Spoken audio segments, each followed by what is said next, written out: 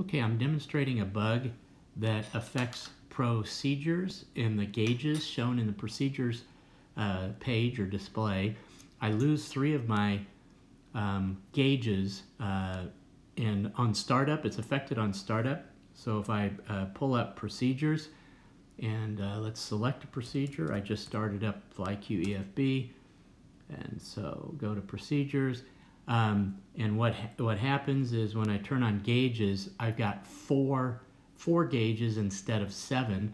I can restore them by rotating the iPad 90 degrees and then back into profile mode or portrait mode. And I use it in portrait mode. I'm able to do that in my airplane with a modified yoke mount without blocking any gauges. So I like it in profile mode.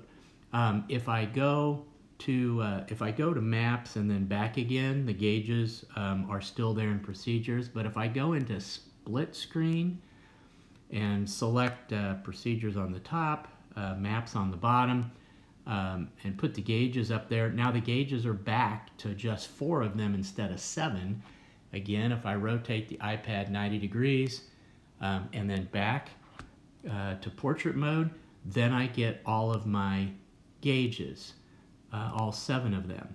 If I turn off split screen mode and go back to procedures, then I'm back to 4 again, and I've got to rotate the iPad if I want to get them back in this way. Well, I'm mounted on the yoke. I can't rotate the iPad that way, and I normally have it in screen lock anyway when it's on the yoke. So this bug does affect, it doesn't have a convenient workaround in the airplane in order to get all 7 gauges up on the procedures page.